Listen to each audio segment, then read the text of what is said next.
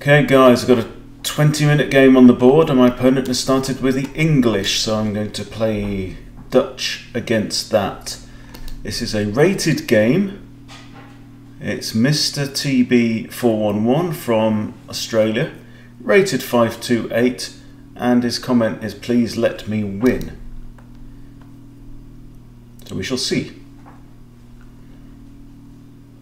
In general, letting your opponent win is not really in the principles of chess. Okay, so preparing the bishop for Fianchetto. So it's heading me off at the pass there. I'm going to play knight f6. It's nice if you can get your bishop onto the long light square diagonal before your opponent. Still, I can't play that, and I would like to. Alright, let's go proper Leningrad Dutch. Going to play bishop to g7.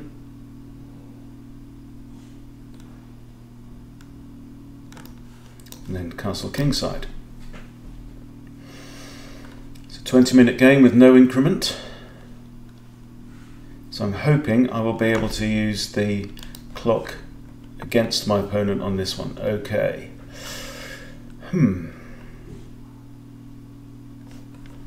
Let's just play the bishop out.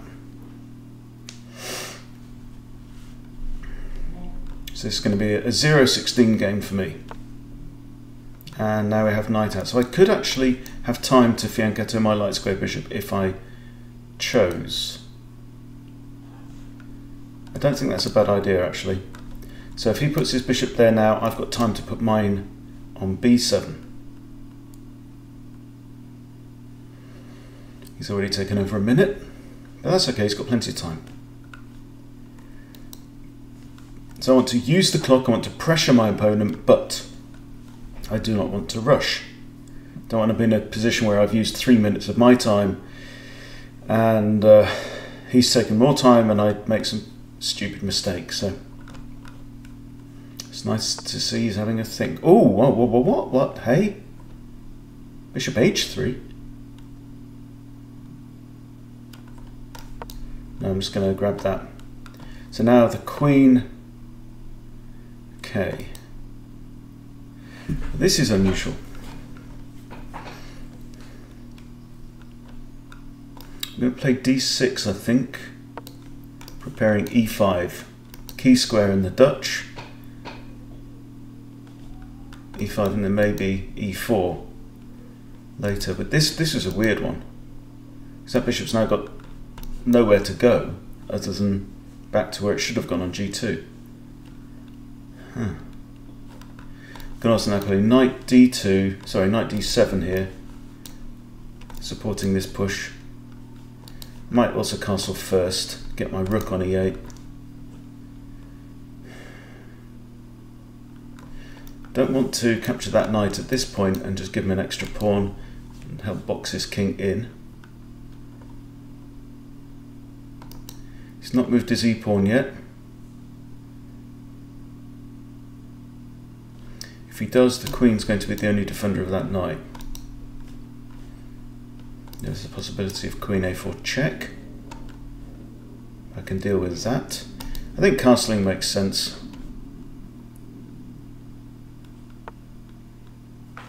Okay.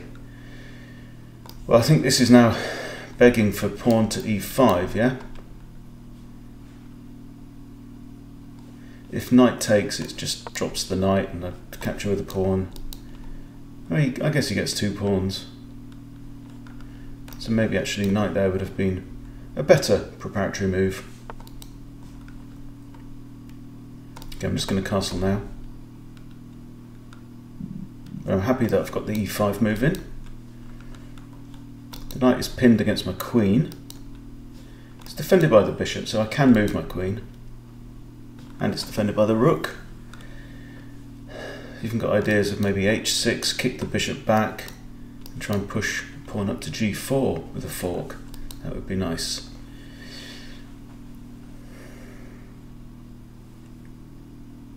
So I'm quite happy with my pawn structure here. I've got a nice wedge going on.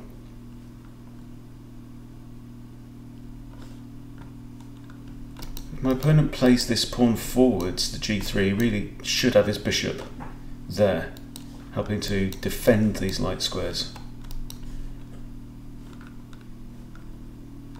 If I get my queen, say, here, then this knight cannot move because of queen h1 mate. Right. Use your time, Hunty.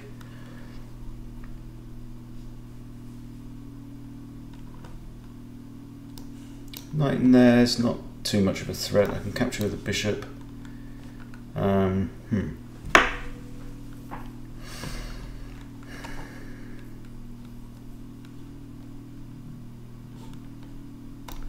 Knight d7 looks decent. So what's his idea with this? He's just building up his pawn structure, I guess. Kind of like to get my queen out of line of this bishop pin. But also that's kind of a natural square for my knight to go to. And so I put my queen here and then move my knight. It's a bit on the slow side.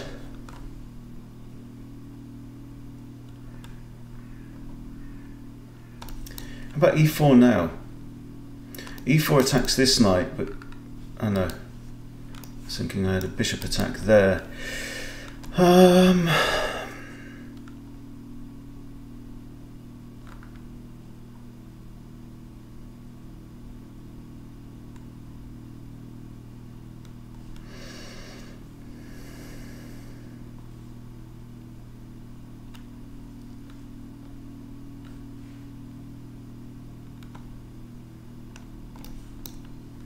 There takes, bishop takes, doesn't work here. Okay, I'm just going to move my queen here, I think. Sanity check. Looks okay. 100% comfortable about bringing my queen out, but I do want to put pressure on this diagonal.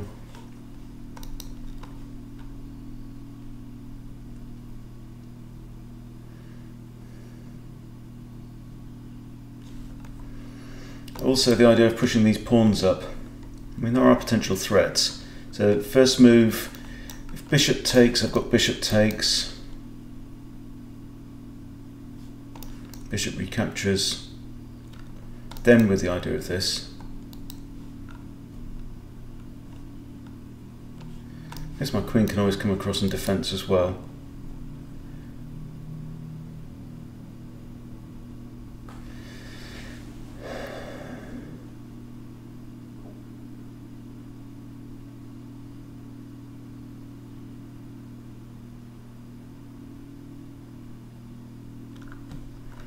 Knight comes in now. I do have knight takes, pawn takes, bishop takes.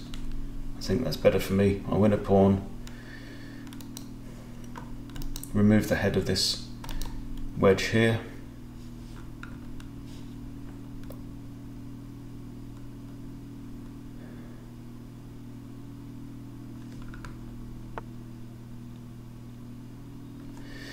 Right, I don't see what the knight's attacking here. A6 looks natural. Send the knight packing. I'll have to retreat. Play it.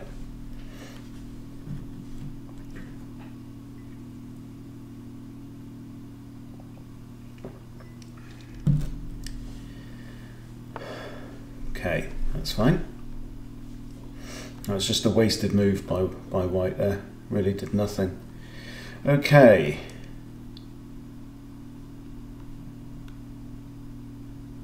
Knight's still on quite a good square, although it is undefended where it is.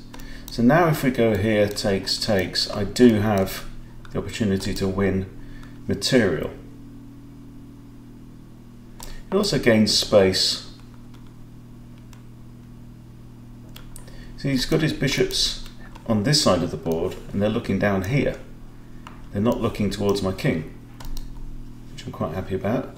If he takes, he's got a couple of options. I'm going to recapture the bishop, I think, because now this is on the cards, so hitting two knights at once.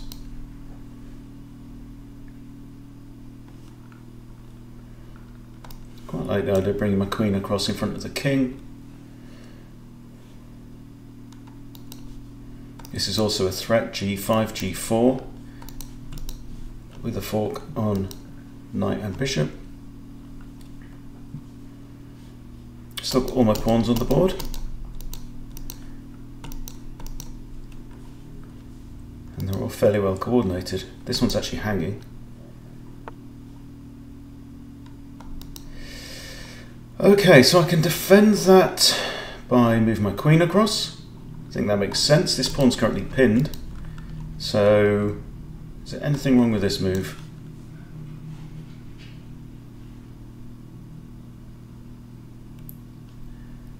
But also there's no dark squared bishop on black side now, so I could just put my king on g7, defend that way.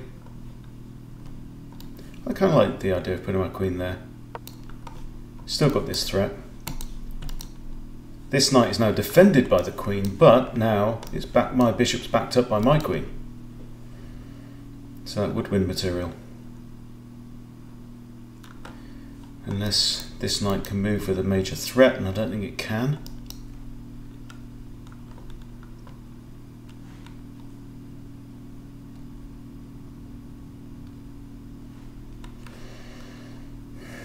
I've been toying with the Dutch a bit over the last year or so. Tried the classical with mixed results. This Leningrad version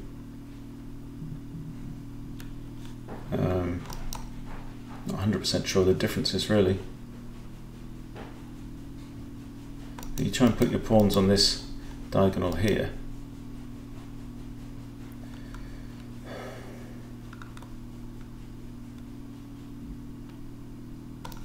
If I push that, he's got like knight takes, pawn takes, he's lost the knight still. This bishop's still looking pretty poor.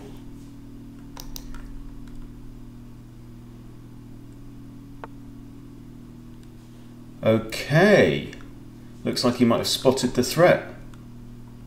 Well done. Now, slightly inclined to play this. I think that makes life difficult for him here.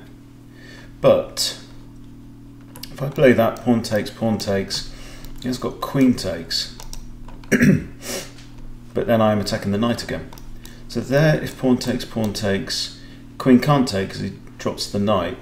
It does improve this bishop's prospects. If I allow him to take, then I've got the knight. So I don't think he's going to want to do that. Should I push g5? Would that make sense? And then bishop can take on here. Doesn't really make sense, does it? Right, maybe it's time to improve this chap here. Knight d7. It's got nowhere really to go from there. It could come to here. Let's improve the knight. Bishop takes is not an idea because the knight falls. Sorry, pawn takes, pawn. f5 is not an idea. So quite liking this pressure that I'm building up. My opponent's under 12 minutes, I'm under 15. This knight's defended by the queen only. This pawn can't take. See how I'm constantly just talking to myself and trying to reiterate the story of what I see on the board.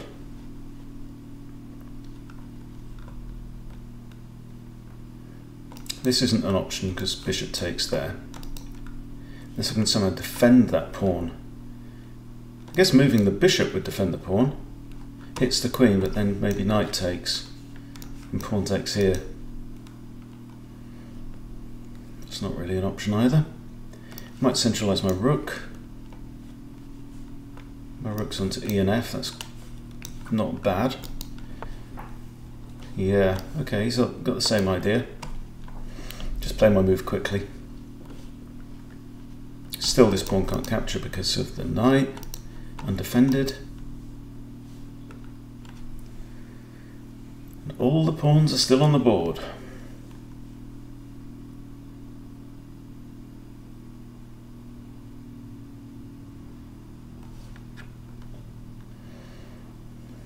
pawn's undefended, so knight c5 does come with a threat.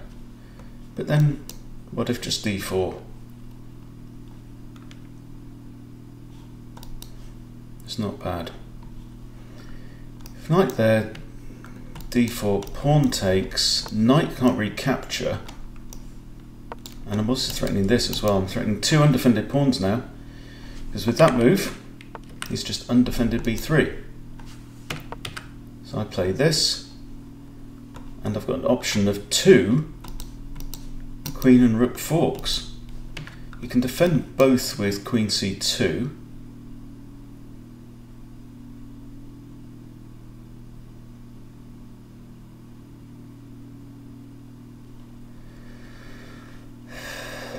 Nine and a half minutes now. I've got 1, 2, 3 attackers on this pawn.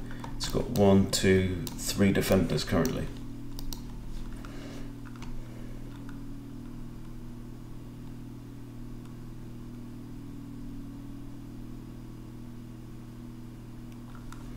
Thinking this bishop's now maybe looking less. Oh, that's just poor. Okay, so he's defended one pawn, but this now is going to win material, surely. I'm attacking the queen. Queen's got no major threat. Let's go for it. So this rook, I think, is going to drop. That would have just simply defended both pawns. Is there any problem with that move? Is queen here? Not that I can see.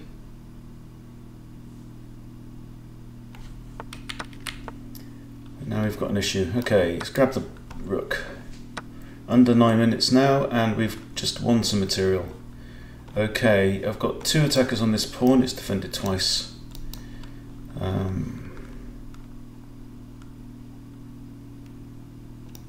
Is f4 an option?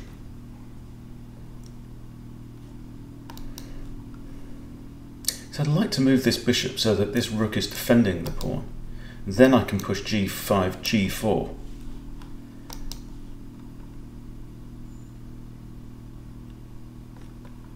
Or I could play queen h7, so that when I push that pawn, the queen's defending that.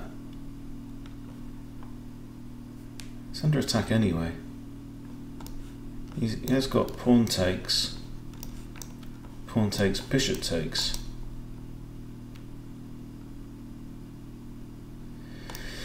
If I capture, queen can't take, but knight can.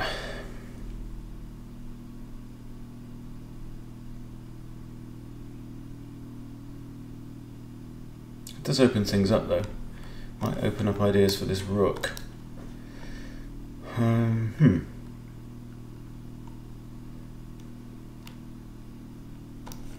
Or f4.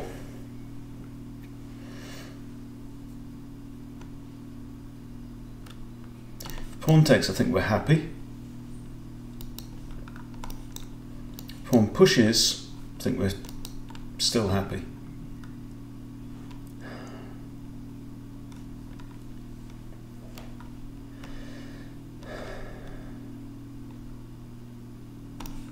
Takes, knight takes.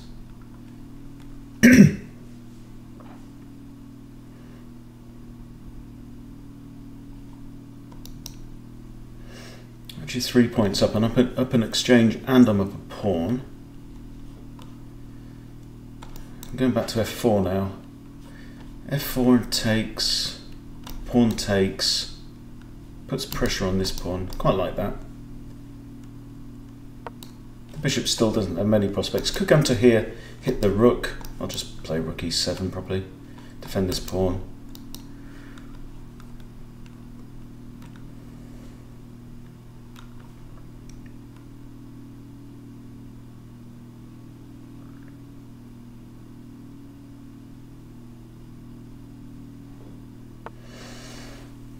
Okay.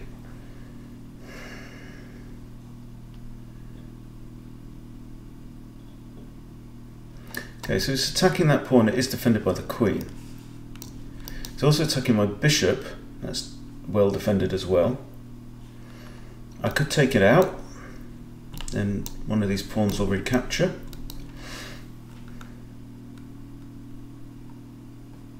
I'm still relatively secure. Don't really mind too much if he wants to take out that bishop. I think that's okay. If I played c6, it kind of weakens my structure a bit, but it might prompt him to capture there.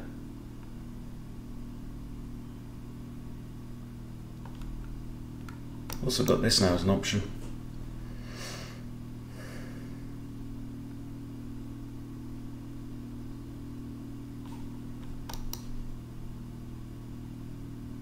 So if I push, then I might be able to push c5 and kind of build things up again. I think we're okay there. Knight can't come here because queen will take it, or here. If he takes the bishop, that's fine by me, because I've got now pawns on dark squares. It makes that bishop a bit weaker. Good, okay. Now I think we recapture with a rook, because I want my queen to support this guy in his efforts to go up there.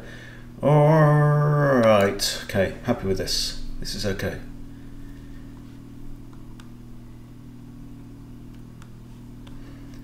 Eight minutes just over. Now we're going to push this. It'll probably mean the bishop retreats. Then I can push again, make the knight retreat.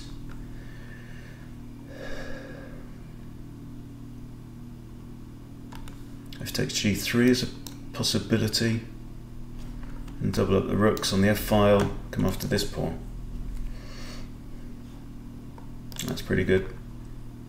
No bad thing to get my rook off the light square anyway. Okay, that is defended.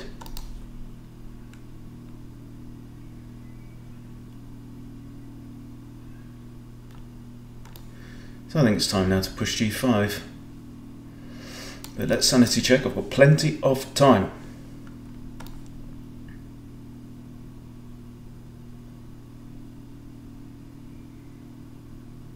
Yeah, it's okay. Bishop can't come there, there. Could come to there.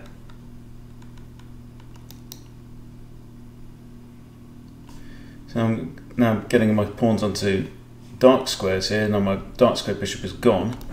I think c5 makes a lot of sense. Opens up lines for this guy. Long diagonal. Correct long diagonal. Okay, he's pushed his pawn. Right, that kind of blocks things up a bit on this side, but it makes this bishop again redundant. So now I think we need to switch our attention. This is an idea. h5, pawn takes, win material.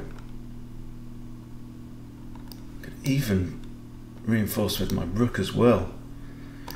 There, pawn takes, bang. That's a possibility. I kind of like this move, just in general. He's running out of space now. This bishop again, very, very poor. It's only moved once to that square. Now I've got bishop looking at this pawn, so the queen's tied to the defense of that. Knight has no options to move forward. Okay, finally he's decided enough is enough with the bishop, but again it hasn't really got many ideas on this side of the board either. Where's it going to go? He's got all these pawns on light squares. Could come to here and just defend that pawn.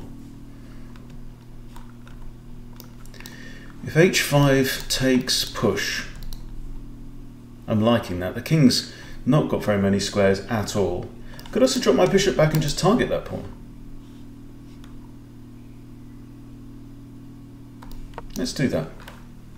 Targeting this now. I'm expecting h3, then I might play h5. We're really going for the king. Very common in the Dutch, you launch a kingside attack against white, who's castled kingside as well.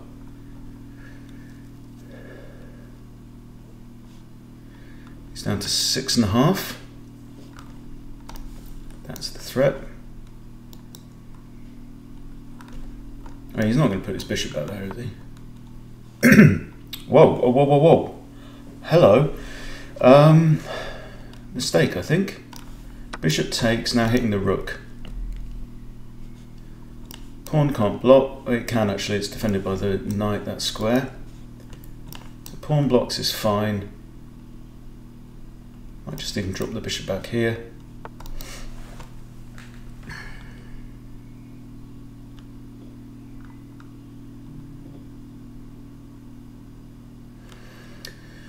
Where is the best place for the bishop?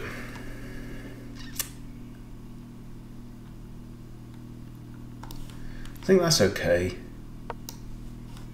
Still on this square, so now I can push the pawn.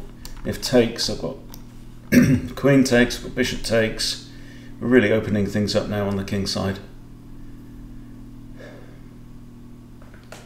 Only a couple of sloppy moves really by my opponent. I don't really approve of this bishop move at the start of the game. I didn't get that at the time, and it's proved to be fairly useless.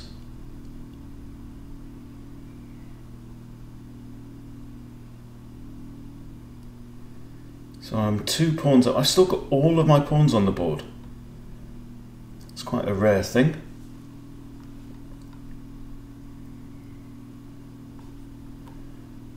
I still like the idea of rook g6 and then pushing through. Depends if he plays h3.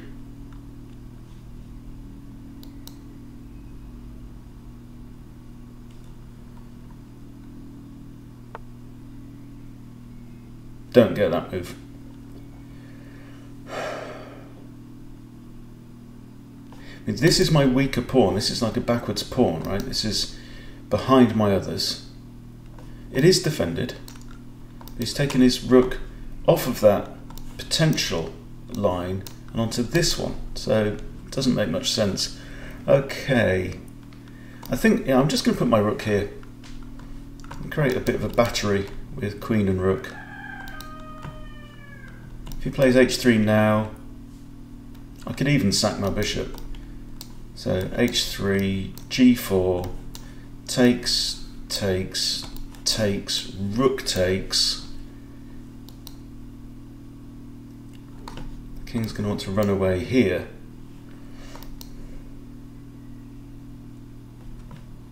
Bishop to here looks pretty sensible. Also get the queen, maybe the rook on the second rank. And that's another nothing move really. Right, I'm pushing g4. I think he can feel the clock ticking now. Does he want to push? Is that his idea? I could have pushed a5, I guess. I've got a free pawn now. a4 is hanging, but this comes with check, so let's just play that. King can't go there or there. Can't block with the bishop, so he's got 2 options.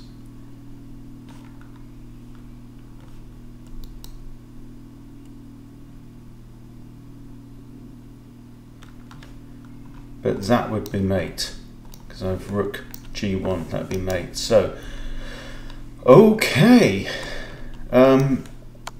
Rook takes.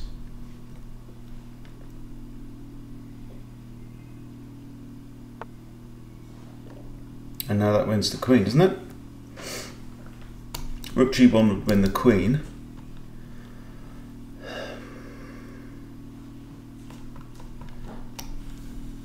Bishop h3 would also be very unpleasant. Rook here, king has to come back here, doesn't he? Then I've actually got queen g2. I think that might be checkmate. Yeah, king can't go here because of the pawn. It's got to come here. And then queen g2, I think, is the end of the game. Yep, checkmate. Good game, good game. Few minor errors. Well, a couple of blunders maybe. But all in all, very respectable. So my opponent's got to say in the chat, yeah, it's a good sport, thanks for the game. No, no worries. You played well. Alright, so there you go. Playing the Dutch against the English, and in this instance, the Dutch win. Okay, thanks for the game. Yeah, let's do a quick review. So, the English opening with c4, and then responding with the Dutch. Knight to f6, very common in a lot of Dutch systems. So he's, yeah, I really thought he knew how to play against the Dutch here, and I thought he was going to fianchetto to his bishop. And then he plays his knight out in a kind of mirror. I play a normal move, but I'm still expecting him to play this, and he doesn't. He pushes d3, so I carry on with mine. But now putting the knight here does allow me to get my bishop safely onto the long diagonal. Then he puts his bishop on the weird h3, where it's got no future. Now he castles. Now I kick the bishop, and he pins my queen, or pins the knight against the queen. Queen can move. Kick the knight away. That was a pointless attack. Kick the bishop, and we've traded off. Now I'm lining up this idea, but he spots it, which is well played. Develop my knight, connect my rooks. He centralises his rook, and so do I. a4, and now my knight comes in looking at these two, and he simply, I guess, just didn't consider queen c2, which would defend both pawns. So he's going to lose material now. Goes down the exchange, and a pawn. And now I'm pushing f4, and he comes in with his knight, and I decide to kick the knight, trade it for my dark square bishop. That's fine, that's my least useful bishop. Rook comes across, and now we're starting to push.